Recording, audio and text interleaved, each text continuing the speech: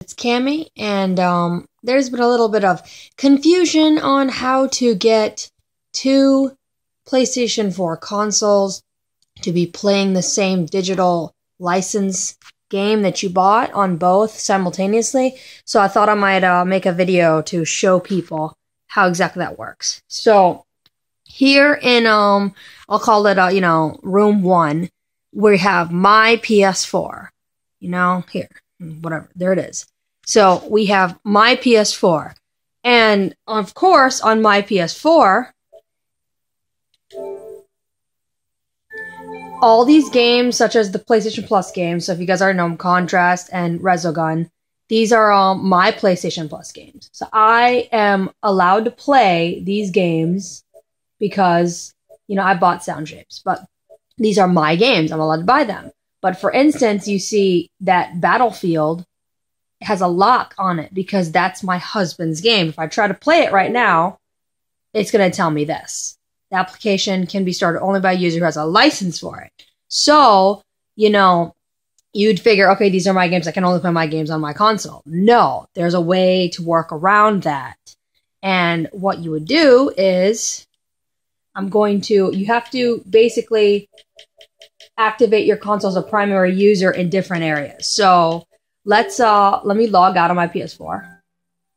And then since my husband is the one who owns the license for Battlefield, I'm going to activate, on his name, I'm going to activate it as I'm going to activate my console as his primary, just so that I actually have use. You go to PSN, you go to activate as your primary PS4, and you're going to go to activate.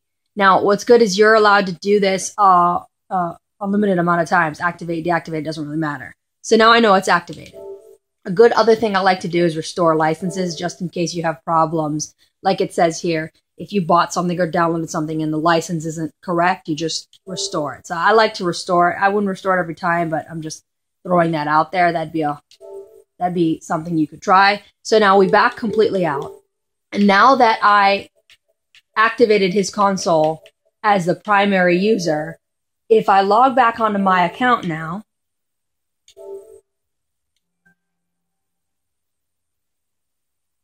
so if I log back onto my account now, as this is my PS4, you should see that Battlefield does not have the lock on it. Now, these still don't have a lock on it because I bought these games. They're my games, so that's why they don't have a lock. So now I'm access to these. So let's see about doing this on the other console.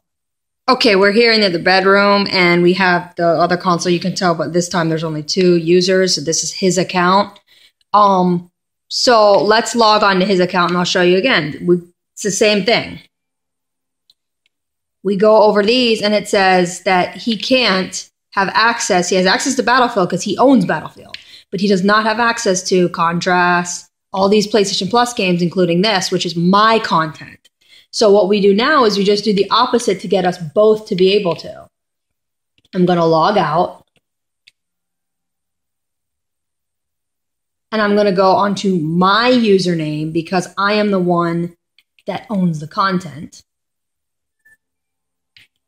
And we're going to go to exactly where I said, PSN. We're going to activate his console now as my primary PS4.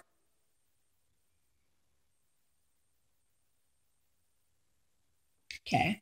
And now that I have it activated, if I go back on his name, see, and this is just to show you, I'm on my name on a different PlayStation, and I'm on his name on a different PlayStation. But I still have access. See, they don't have, well, that has a lock because that's his. But they don't have the lock because this is my content. So, logging out.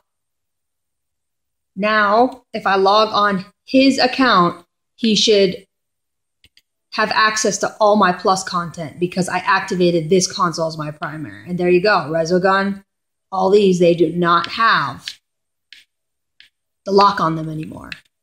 So that's how you get to be able to pretty much pay for the game once or have one Plus account, if you have a sibling or you have a spouse like I do and you guys want to share one Plus account and not have to pay twice, this is how you get it to work. And it's not that big of a deal. It's just a matter of,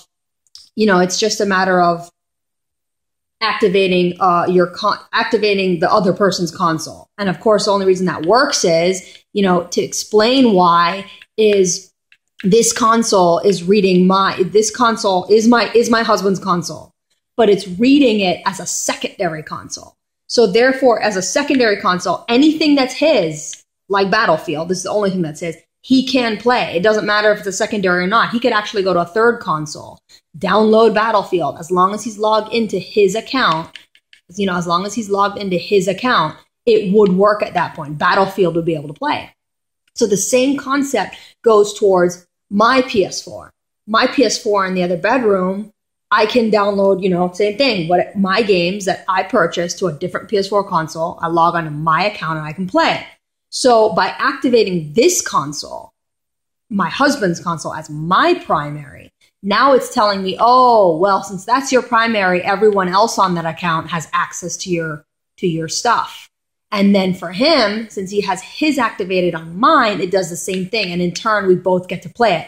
And we both only have to play on one, we both play on one PlayStation Plus account.